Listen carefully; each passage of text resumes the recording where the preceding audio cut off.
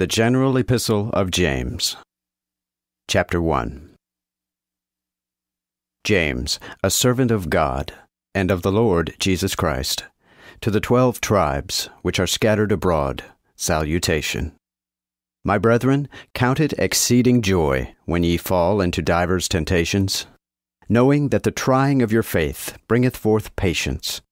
And let patience have her perfect work, that ye may be perfect and entire, lacking nothing. If any of you lack wisdom, let him ask of God, which giveth to all men liberally, and reproacheth no man, and it shall be given him. But let him ask in faith, and waver not. For he that wavereth is like a wave of the sea, tossed of the wind, and carried away. Neither let that man think that he shall receive anything of the Lord. A double-minded man is unstable in all his ways. Let the brother of low degree rejoice in that he is exalted. Again, he that is rich, in that he is made low. For as the flower of the grass shall he vanish away. For as when the sun riseth with heat, then the grass withereth, and his flower falleth away, and the goodly shape of it perisheth. Even so shall the rich man wither away in all his ways. Blessed is the man that endureth temptation. For when he is tried, he shall receive the crown of life, which the Lord hath promised to them that love him. Let no man say, when he is tempted, I am tempted of God. For God cannot be tempted with evil, neither tempteth he any man. But every man is tempted, when he is drawn away by his own concupiscence, and is enticed. Then when lust hath conceived, it bringeth forth sin, and sin, when it is finished, bringeth forth death. Err not, my dear brethren. Every good giving and every perfect gift is from above, and cometh down from the Father of lights, with whom is no variableness, neither shadow of turning. Of his own will begat he us with the word of truth, that we should be as the first fruits of his creatures. Wherefore, my dear brethren, let every man be swift to hear, slow to speak, and slow to wrath. For the wrath of man doth not accomplish the righteousness of God. Wherefore lay apart all filthiness, and superfluity of maliciousness, and receive with meekness the word that is grafted in you, which is able to save your souls. And be ye doers of the word, and not hearers only, deceiving your own selves. For if any hear the word, and do it not, he is like unto a man that beholdeth his natural face in a glass. For when he hath considered himself, he goeth his way, and forgetteth immediately what manner of one he was. But whoso looketh in the perfect law of liberty, and continueth therein, he, not being a forgetful hearer, but a doer of the work, shall be blessed in his deed. If any man among you seem religious, and refraineth not his tongue, but deceiveth his own heart, this man's religion is vain. Pure religion, and undefiled before God, even the Father, is this: to visit the fatherless and widows in their adversity, and to keep himself unspotted of the world. James, chapter 2. My brethren, have not the faith of our glorious Lord Jesus Christ in respect of persons. For if there come into your company a man with a gold ring, and in goodly apparel, and there come in also a poor man in vile raiment, and ye have a respect to him that weareth the gay clothing, and say unto him, Sit thou here in a goodly place, and say unto the poor, Stand thou there, or sit here under my footstool. Are ye not partial in yourselves, and are become judges of evil thoughts? Hearken, my beloved brethren, hath not God chosen the poor of this world, that they should be rich in faith, and heirs of the kingdom, which he promised to them that love him? But ye have despised the poor. Do not the rich oppress you by tyranny, and do they not draw you before the judgment seats? Do not they blaspheme the worthy name after which ye be named? But if ye fulfill the royal law according to the Scripture, which saith, Thou shalt love thy neighbor as thyself, ye do well. But if ye regard the persons, ye commit sin, and are rebuked of the law, as transgressors. For whosoever shall keep the whole law, and yet faileth in one point, he is guilty of all. For he that said, Thou shalt not commit adultery, said also, Thou shalt not kill. Now though thou dost none adultery, yet if thou killest, thou art a transgressor of the law. So speak ye, and so do as they that shall be judgeth by the law of liberty. For there shall be condemnation merciless to him that showeth not mercy. And mercy rejoiceth against condemnation. What availeth it, my brethren, though a man saith he hath faith, when he hath no works? Can that faith save him? For if a brother or a sister be naked, and destitute of daily food, and one of you say unto them, Depart in peace, warm yourselves and fill your bellies. Notwithstanding ye give them not those things which are needful to the body, what helpeth it? Even so the faith, if it have no works, is dead in itself. But some man might say, Thou hast the faith, and I have the works.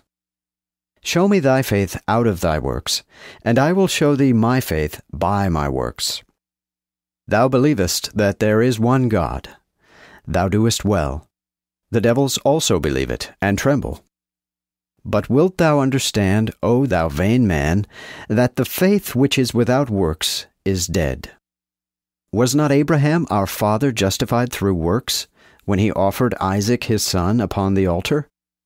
Seest thou not that the faith wrought with his works, and through the works was the faith made perfect?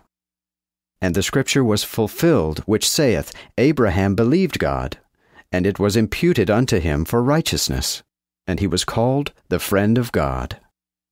Ye see then how that of works a man is justified, and not of faith only. Likewise also was not Rahab the harlot justified through works, when she had received the messengers, and sent them out another way? For as the body without the spirit is dead, even so the faith without works is dead. James, chapter 3. My brethren, be not many masters, knowing that we shall receive the greater condemnation. For in many things we sin all.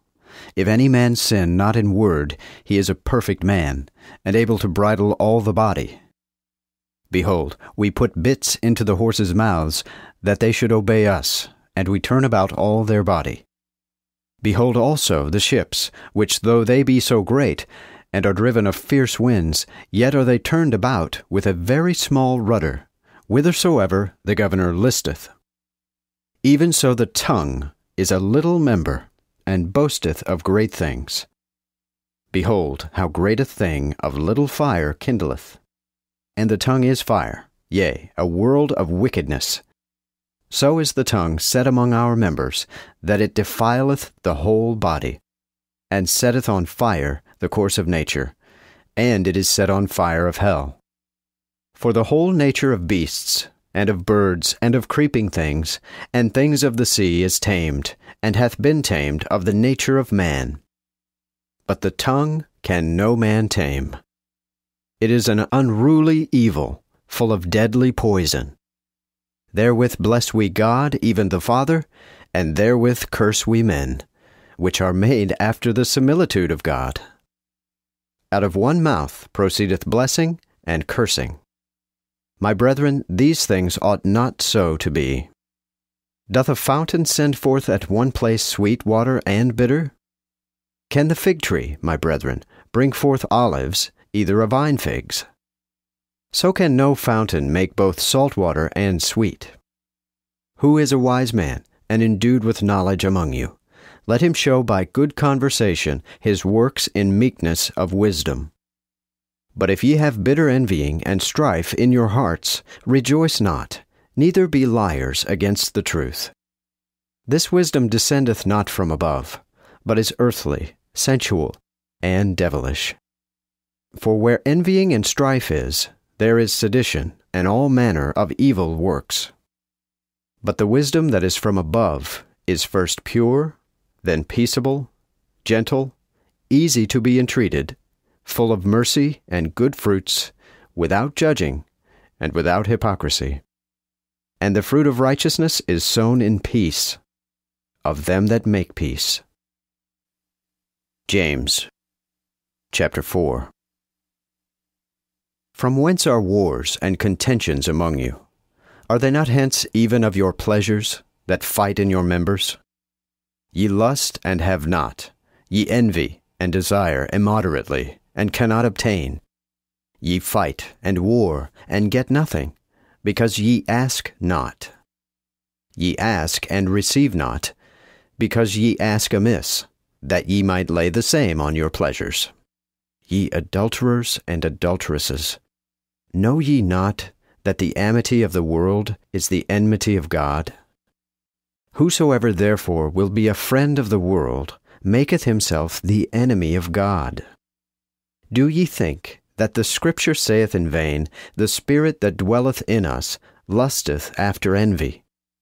But the Scripture offereth more grace, and therefore saith, God resisteth the proud, and giveth grace to the humble. Submit yourselves to God, resist the devil, and he will flee from you. Draw near to God, and he will draw near to you. Cleanse your hands, ye sinners, and purge your hearts, ye double-minded. Suffer afflictions, and sorrow ye, and weep. Let your laughter be turned into mourning, and your joy into heaviness. Cast down yourselves before the Lord, and he will lift you up. Speak not evil one of another, brethren. He that speaketh evil of his brother, or he that condemneth his brother, speaketh evil of the law, and condemneth the law. And if thou condemnest the law, thou art not an observer of the law, but a judge. There is one lawgiver, which is able to save and to destroy. Who art thou that judgest another man? Go to now, ye that say, Today or tomorrow we will go into such a city, and continue there a year, and buy and sell, and get gain. And yet ye cannot tell what shall be tomorrow. For what is your life? It is even a vapor, that appeareth for a little time, and afterward vanisheth away. For that ye ought to say, If the Lord will, and if we live, we will do this or that. But now ye rejoice in your boastings. All such rejoicing is evil. Therefore to him that knoweth how to do well, and doeth it not, to him it is sin. James, chapter 5. Go to now, ye rich men, weep and howl for your miseries that shall come upon you. Your riches are corrupt, and your garments are moth-eaten. Your gold and silver is cankered, and the rust of them shall be a witness against you, and shall eat your flesh, as it were fire. Ye have heaped up treasure for the last days. Behold, the hire of the laborers which have reaped your fields, which is of you kept back by fraud, crieth, and the cries of them which have reaped are entered into the ears of the Lord of hosts. Ye have lived in pleasure on the earth, and in wantonness.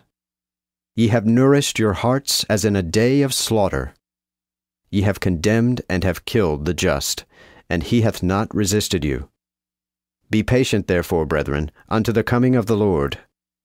Behold, the husbandman waiteth for the precious fruit of the earth, and hath long patience for it, until he receive the former, and the latter rain. Be ye also patient therefore, and settle your hearts, for the coming of the Lord draweth near. Grudge not one against another, brethren, lest ye be condemned. Behold, the judge standeth before the door.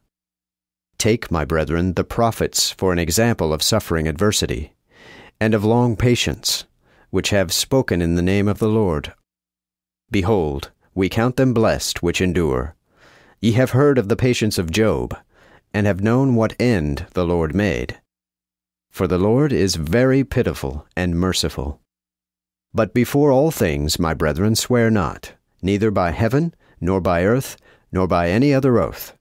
But let your yea be yea, and your nay, nay, lest ye fall into condemnation. Is any among you afflicted?